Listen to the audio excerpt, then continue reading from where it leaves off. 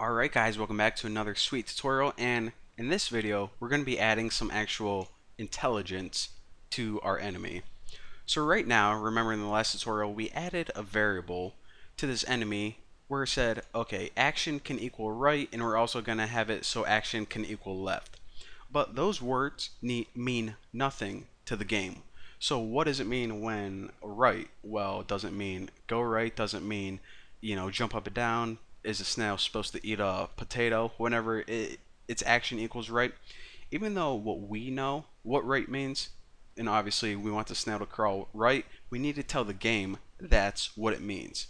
So in order to do that, hop over to your event sheet and we're going to add some events. The first one is add event, and also since there's no bounding box for the snail, we can just work directly on the snail object, which makes it a lot easier to explain. So the snail enemy, and what I want to set now is actually, since we're working with an instance variable, we want to put compare instance variable. So the variable that we just made, and the only one we can select, which makes it even easier, is action. So when action is equal to, and use quotations right here, or quotes, when action is equal to right, what do I want to do? Well, we just want to have the snail crawl right, in other words, move right, and also use the same animation as he's using right now, because it's hilarious. Alright, so the action that we want to occur whenever this variable equals right is snail enemy.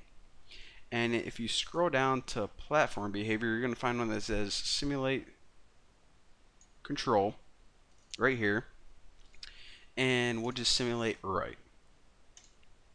So basically, whenever this variable is right, and this is what's going to happen right now off the bat by default, the snail is going to act like someone was pressing right for him. In other words, he's going to crawl right. Now the only other thing we have to do is make sure that that animation is, if we go snail, set animation, and actually did set mirrored right here, not mirrored. So just like before, the not mirrored one is basically the default animation of him looking to the right and humping the ground.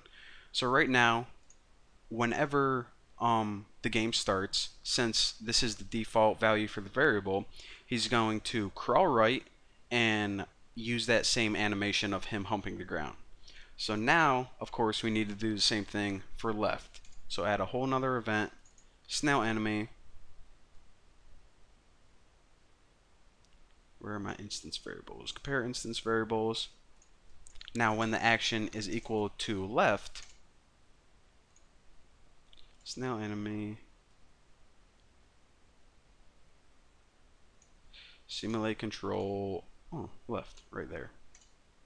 And also add the action of snail enemy, or excuse me, animation, set animation, mess that up again. Animation, snail enemy. Where the heck is it? Am I just an idiot right now? Right now. Appearance. Why is that under appearance? It should not be. I guess I should. I guess I am an idiot. Alright, and mirrored. So basically, right now, he's going to be crawling right and using the same animation, and whenever we change the variable, the instance variable, he's going to be crawling left, and he's going to be facing the opposite way. So his eyes are going to be, it's going to look like he's looking left. But right now, you're thinking, okay, this looks good, the events look good, the animations look good. However, how is that variable actually changed? Because right now, we just put two invisible blocks on the screen. We didn't tell the game that when the snail actually comes in contact with this edge marker, that's when we want you to change the variable.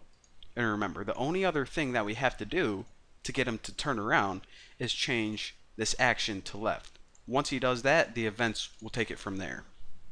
So how do we do that? Well, we need to add another event, of course, and the event for this is, and we're going to be doing a couple sub events.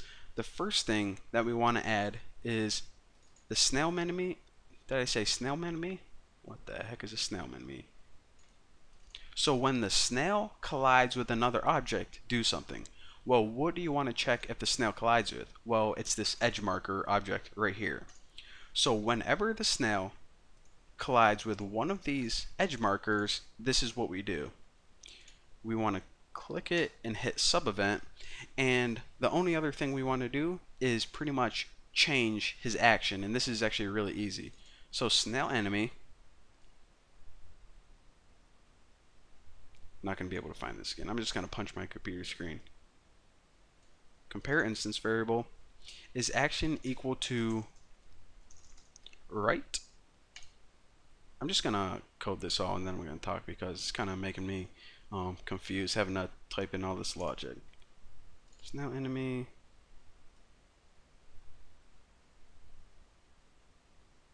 set the instance variable action equal to left, and then we need to add an else. Add action snail enemy instance variable. You guys can probably see what's going on already. The value of this equal to right. Alright, so hopefully this works.